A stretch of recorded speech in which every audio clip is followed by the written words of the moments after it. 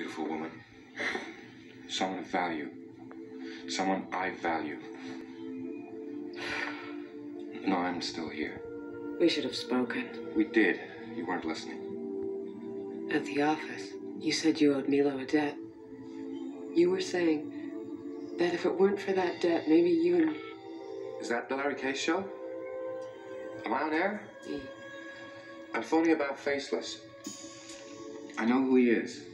It's me, Henry Creedlow. I murdered my wife. And there's another woman, Katie Saldano. That wasn't murder. Well, not premeditated. But I killed her anyway.